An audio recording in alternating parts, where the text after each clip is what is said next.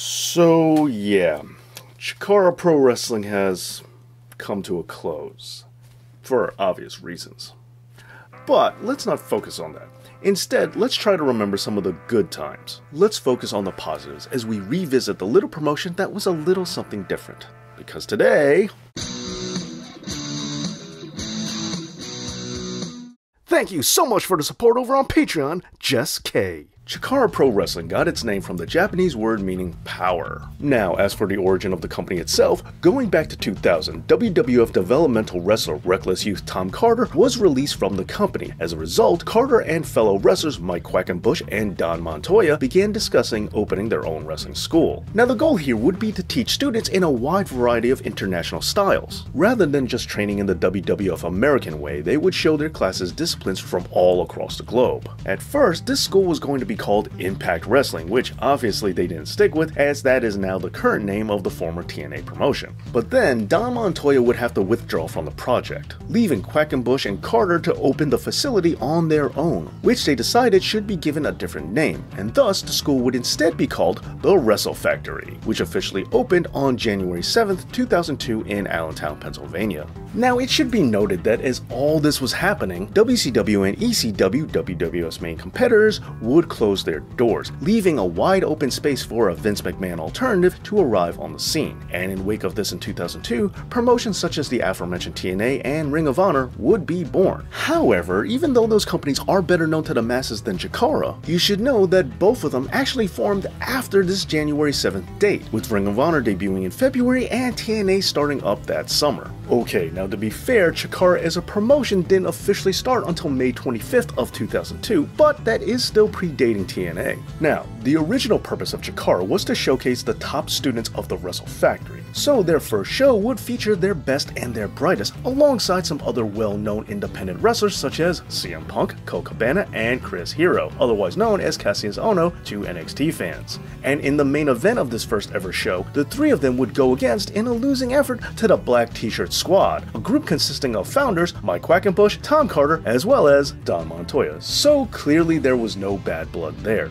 Following the success of that first show, and more would follow, with Chikara beginning to find their identity. For example, instead of identifying talent as heels or babyfaces, the company leaned more on the international ideals of the school, instead referring to them as Rudos and Technicos respectively. Then soon after, the chairman of the board, La Parka, would find himself working with Carter and Quackenbush, both in the ring and also to help create Chikara's women's promotion, Kiryoku Pro, another Japanese word, this time meaning willpower. But unfortunately, this secondary promotion didn't last very long. And on top of that defeat, the early hits for this company just kept on coming. Because following this, the promotion was hit with a lawsuit as local residents claimed that the promotion was not properly zoned to hold shows and that the promotion itself detracted from the complexion of the community. Ultimately, it was determined that the Wrestle Factory did not provide adequate parking for Chikara shows. This resulted in the company selling videos of their past events while they continued to look for a new venue, which they eventually found just 8 blocks down the road at the St. John's Lutheran Church. From there, a second class would begin their journey at the Wrestle Factory, but they would have to learn to do so without Tom Carter, who would wind up leaving the industry.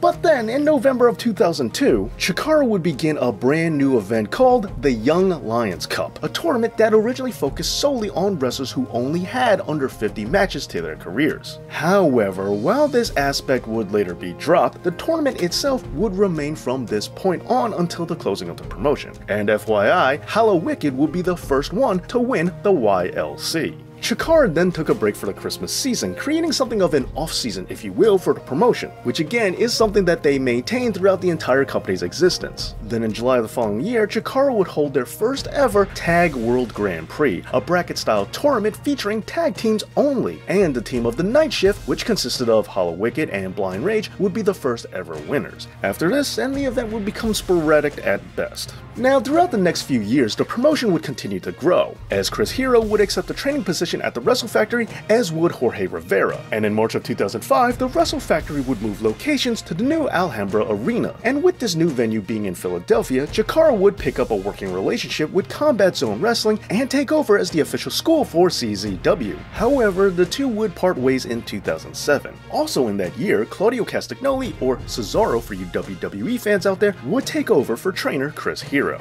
However, also in 2007, February 16th to be exact, we would see the debut debut of the biggest show of the year for Chikara, the King of Trios. And personally, this is where I think the promotion really began to come into its own. For those of you who are unfamiliar, trios are a 3-person tag team, which tends to be very popular in Lucha Libre. And with the Wrestle Factory's core belief of international training, it would just make good sense that their premiere event would be something different as opposed to just being another WrestleMania clone. And furthermore, while there are a lot of people who attack WWE's lack of emphasis on tag team wrestling, you have to admit that Chikara really does put it front and center, with their top show being purely about trios wrestling, and them not even having a singles title until, well, we'll get to that in just a little bit. Now, going back to this initial tournament, it would feature 16 teams, even including a TNA team, which consisted of Sanjay Dutt, Chris Sabin, and Alex Shelley. However, this group would lose in the second round to the eventual winners of the tournament, Mike Quackenbush and the team of Chainsaw, Jigsaw, and Shane Storm. But as big as this first event was, it would be the following year that would solidify it as Chikara's top show, with the 2008 finals drawing the biggest crowd that the company ever saw at that point of over 550 fans. And while this record would go on to be broken several times, this was still a major milestone for the promotion. Then on November 13th, 2011, Chikara would have their first ever pay-per-view. And to give this show the grand treatment that it deserves, it would feature the culmination of a 6-month-long round-robin tournament called 12 Large Summit, and the winner would become the promotion's first ever singles champion, the Chikara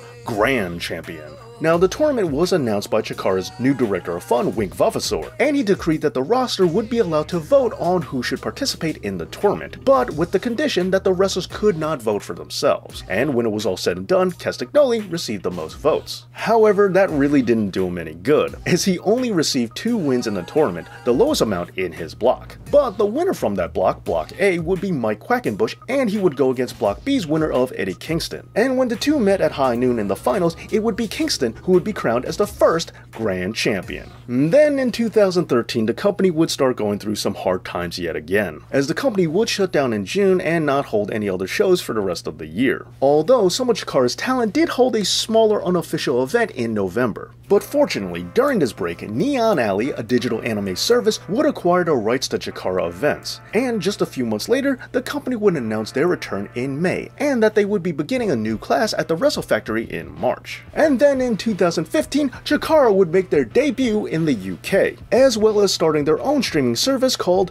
Chikaratopia, and a weekly show called Journey into Chikara. And then that brings us to this year, where the company would announce that they would be ceasing operations. But again, let's just focus on the positives, shall we? As you should know that this promotion really did a lot to deliver something truly unique to its fans. Not only was this an American company that featured a lot of fun foreign concepts, but they also had great working relationships with many companies from all around the world. And also, they featured a lot of strange and really outrageously funny acts, like the Colony, a stable modeled after Ants, featuring wrestlers like Soldier Ant, who would do things like salute or throw himself down on an invisible hand grenade, or the Super Smash Brothers, who with their video game inspired gimmick would do things like pausing live matches or getting irate if someone said that Sega was better than Nintendo. Oh, and by the way, this duo is now wrestling as the Dark Order in AEW. Oh, and how about Los Ice Creams, a team that used to feature, again, Cesaro, who once wrestled as the faction member known as a very mysterious ice cream. Now, I get that this kind of comedy wrestling really doesn't jive and resonate with everybody.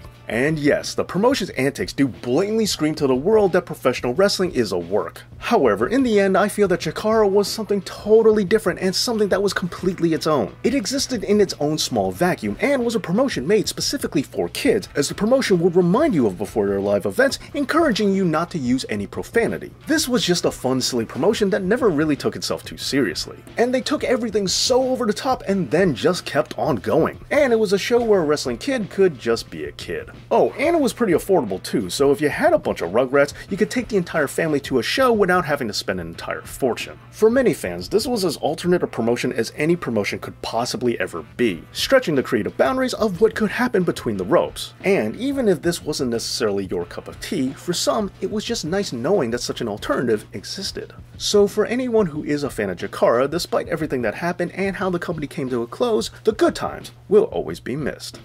Well, there you have it, the history of Chikara. But what are some of your favorite Chikara memories? Let me know down in the comments. And to my Patreon supporters out there, just know that if you go over to my Patreon page, there's a whole brand new tier system with brand new rewards. As I figured that since you guys are contributing and supporting this show, you should have a hand in how this show is made. And don't worry, for now, I'll still be giving out my shoutouts. But on top of that, you could take part in special polls where you get to decide the direction of this channel. But regardless, to all of you, thank you for all the support and thank you for watching. And as always, Dave knows.